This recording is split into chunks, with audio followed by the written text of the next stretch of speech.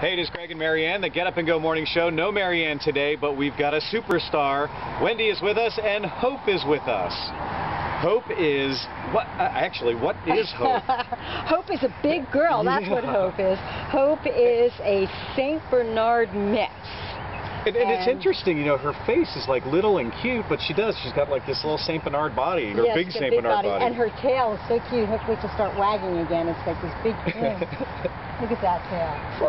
You know, it's weird. I mean, I don't know much about dogs, but it almost is like there's a little border collie or something. I don't know. It's just that face that's a cutie pie face. Yeah, well, actually, she has some American Bulldog in her also. Oh, okay. So, yeah. Look at this. It's a little treat. Oh, wait, I gave that to you for free.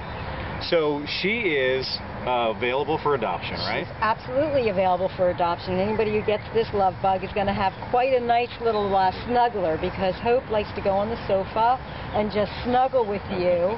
Apparently, in her other home, she used to have the grandchildren pile on top of her and lie on her while they watch TV together. So she's a good one. Yeah. Yeah. Anytime you can cuddle up and lie on a dog, it's all good. Right. So the and honestly, her disposition is really sweet. Oh, since she's sweet, she likes everybody. She comes up and says hello to everyone.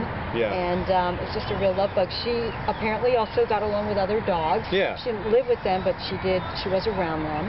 And Hope is also, though, a senior. She's 8 years old. 8 years old? Yeah. You look like a little puppy. Yeah. Isn't that She's something? a little on the older side. I've never seen a dog not go nuts over treats. Look at that. Isn't that strange? I think she sees people over there. She's more interested in the people. So extremely friendly. Hope. Hey, Hope. Hope. What are you doing? She's really a good girl. Yeah. And she would make somebody a terrific pet, especially if they don't want to bother with house training. Right. She's already house trained. She's just, you know, look, she's 8 years old and lived a life in a home. She's ready to go. How can somebody get more details about Hope? Just come on by to us and visit and meet with her, or go online at bemorehumane.org. And you can read all about Hope or anybody else who might interest you. And that would be it. Yeah, and there's a big weekend at the Baltimore Humane Society. This is a very big weekend, right? Hope's so excited, aren't you, Hope? It's Dog Fest on Saturday from 10 to 5 on our grounds in Reisterstown, 1601 Nicodemus Road. So if you have a dog, you can come, and if you're looking for a dog, you can come, right? Or any animal. You know what? That's the whole misconception. You don't have to have a dog to have fun at Dog Fest. Anybody who is just a remote bit of a dog lover will have a fabulous time. It is so much fun. All sorts of contesting going on.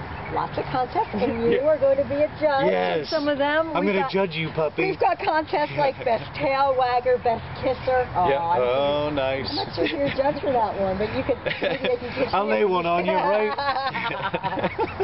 So it's going to be a lot of fun. It's right on Nicodemus Road, right? Right, on Nicodemus Road. And I suggest that people go to our website, dogfest.org, and look for the little link on the homepage that says alternate driving directions, because you can avoid all the traffic by going around a back route. And we've got all kinds of back routes that we're suggesting. All right, cool. So Dog Fest this weekend. Make sure you check it out with the Baltimore Humane Society and today's Lite FM.